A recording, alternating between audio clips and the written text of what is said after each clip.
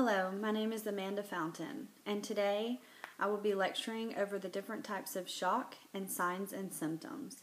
In addition, I will explain how we as EMS providers treat and manage patients who are or may be experiencing shock in the field.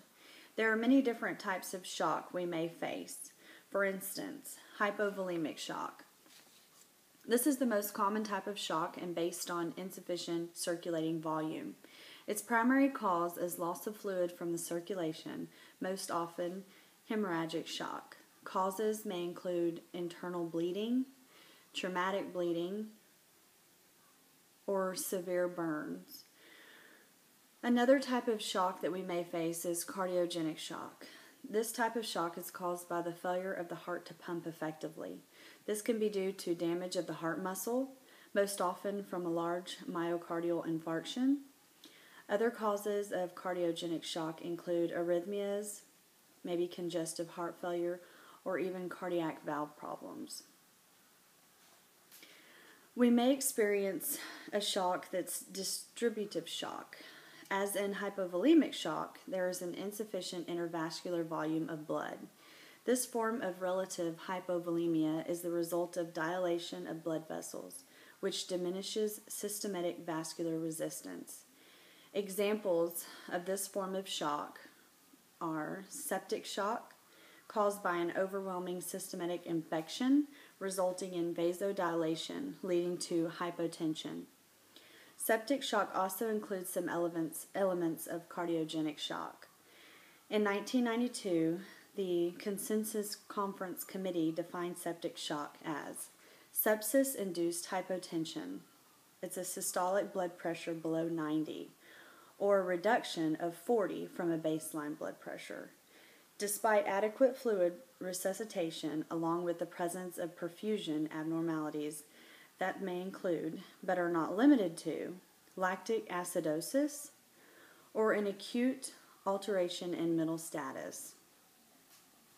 Another distributive shock would be anaphylactic shock.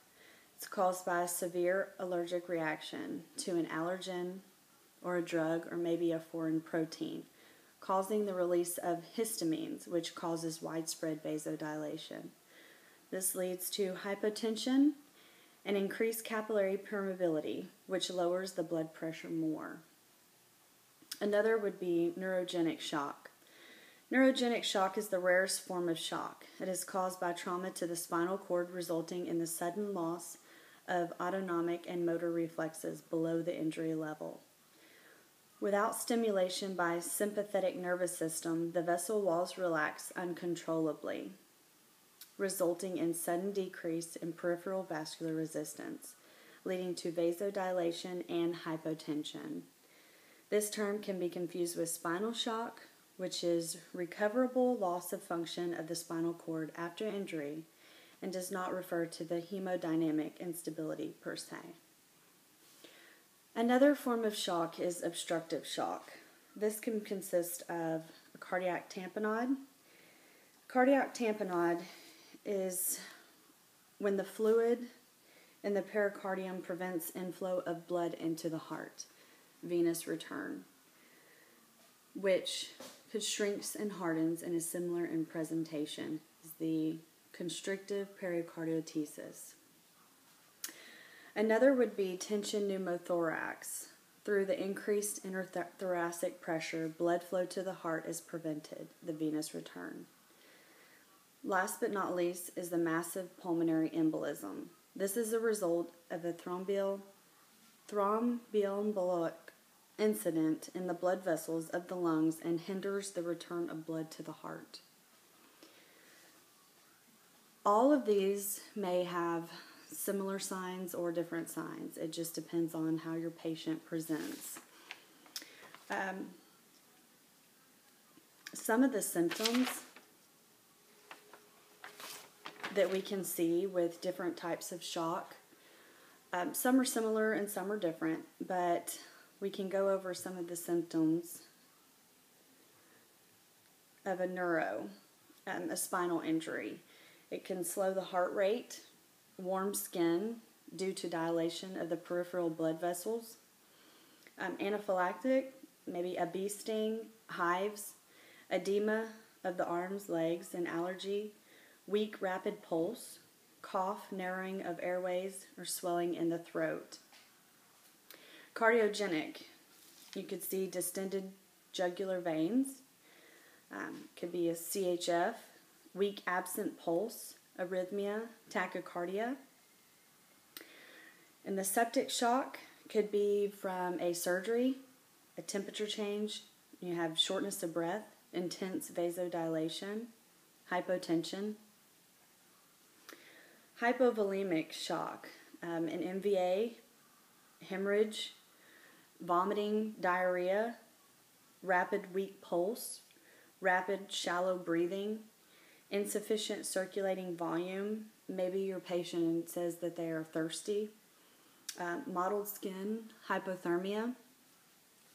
There are a lot of different signs and symptoms to determine whether or not your patient is in shock or maybe soon to be in shock. Let's see. Shortly after the patient enters decompensated shock, the cells die, tissues dysfunction, organs dysfunction, and the patient dies. This is known as, can anyone tell me what this can be known as far as shock related? It's going to be an irreversible shock, which means the organs have shut down, the body has shut down, and there's just no way to come back from where the body is at this point. Let's go over some treatments of shock. Once you have seen your patient, you know kind of where they stand to prevent, or if they are already in shock, these are some of the things that we can do. Treatments could be keeping the patient warm and comfortable. Whether you are burning up in the ambulance or not, you still want to put it at a temperature that's going to keep your patient warm. So cover them up with a blanket. You can elevate their feet. Maintain an open airway. Be CPR ready just in case the need comes, and that's something that you need to be ready for. Manage any injury causing the shock. If it's bleeding, manage the bleeding site.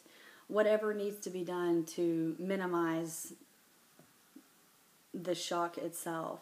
An immediate transport as soon as you can. Make sure that you get your patient to the hospital as fast as you can so that they can be treated for whatever it is that may be causing the situation. Let's see.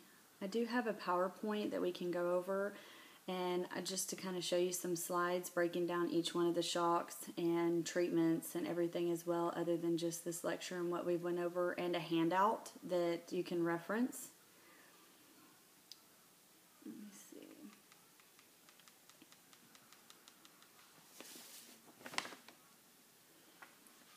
And you want to make sure that you do apply oxygen to your patient.